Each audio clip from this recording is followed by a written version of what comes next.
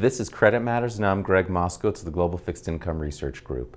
The U.S. distress ratio continues its upward climb and now stands at 15.7% as of September 15th, a level last surpassed in 2011. The oil and gas sector accounted for 95 of the 270 issues in the distress ratio.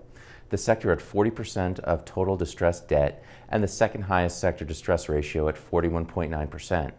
The U.S. distress ratio has been at an elevated level since December. The metal mining and steel sector had the highest sector distress ratio at 53.4% and the second most issues at 47%. Distressed credits are speculative grade issues with option-adjusted composite spreads of more than 1,000 basis points relative to U.S. Treasuries. The ratio indicates the level of risk the market has priced into the bonds. A rising distress ratio reflects an increased need for capital and typically is a precursor to more defaults when accompanied by a severe sustained market disruption.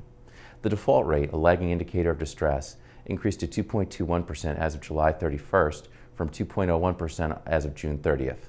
This has been Credit Matters. Thank you for watching.